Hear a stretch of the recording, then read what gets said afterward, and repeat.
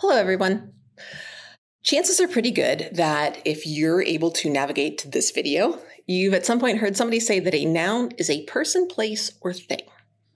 However, as we'll see, there are situations where that needs a little bit more clarity. First, we want to clarify the difference between nouns and pronouns. Pronouns are very general words like me, you, us, them, somebody, everyone, who, and which. These words can be used to refer back to nouns. What makes this a little bit more complicated is that one person, place, or thing can be referred to by a variety of different nouns. For example, I am Ms. Cole. I am a teacher. I am an adult. I am a voter. I am a sibling. I am a person. All of those are also nouns. So the sentence, Ms. Cole is tall, could also be written as the teacher is tall, in which the noun phrase, the teacher, in the second sentence is substituted for the proper noun, Ms. Cole, in the first sentence. That doesn't mean that either of those are not nouns. But in addition to using pronouns in that way, we can also substitute one noun for another. We'll get to common and proper nouns in a different video. This same sentence could also be written, she is tall. In this sentence, the noun phrase, the teacher, has been replaced by the third person singular subject pronoun, she. First person, second person, and third person pronouns are covered in a different video, as are pronoun cases.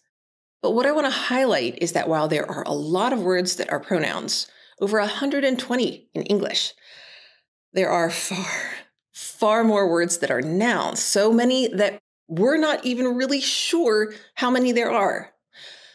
Maybe 80,000? Give or take. For this reason, nouns are almost always more specific than pronouns. And it's also important to remember that some nouns are more specific than others. For example, in the earlier sentences, the proper noun, Ms. Cole, is more specific than the common noun, teacher. Another way of sorting nouns, and one that students sometimes have difficulty with, is whether they are concrete or abstract nouns. Concrete nouns are things that have physical substance and characteristics. They can be observed or measured. It's easiest to identify things that we can touch or see, like a mug, or a pen, or a shoe. However, words like air, wind, and even electricity are concrete nouns because even if we can't exactly see or touch them with our basic sentences, we can measure their physical properties with devices. For example, a barometer measures air pressure, an anemometer measures wind speed, and an ammeter measures electrical current. Abstract nouns are why some people define a noun as a person, place, thing, or idea. Concepts such as emotions, qualities, states of being, all of these are also nouns. Some specific examples would be emotions like excitement, sadness, hope, or fear. Qualities like loyalty, independence, or curiosity. Principles like justice, capitalism, or forgiveness. Processes like the scientific method, or the three-act structure.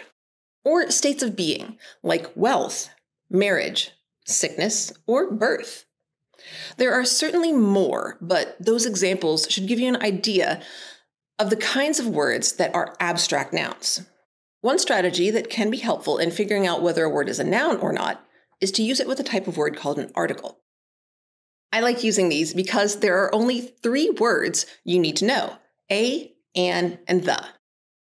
The words a and an are indefinite articles because when you use them, you're not being particular about which one you're talking about.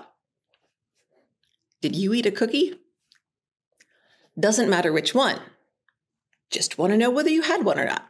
The word the is called a definite article because it means we're definitely talking about a specific item. Did you eat the cookie? This means we have a particular cookie in mind, and we are wondering if you are the one who ate it.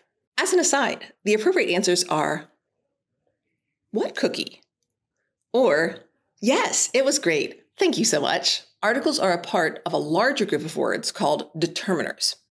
Determiners are words that are followed by a noun. They give you a clue that a noun is going to be coming up.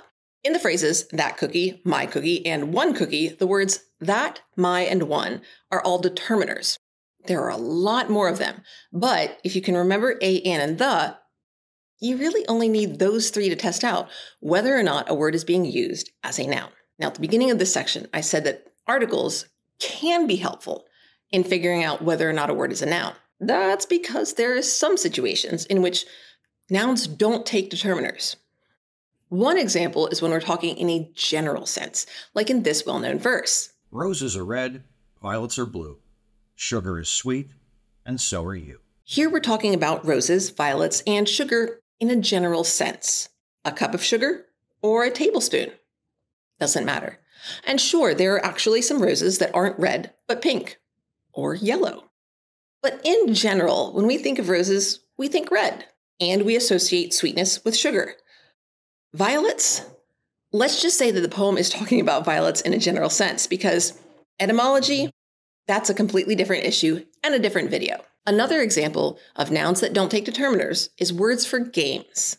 Baseball is incredibly boring. This also helps to illustrate the difference between concrete and abstract nouns. A baseball is the object, a concrete noun. Baseball is the game, an abstract noun.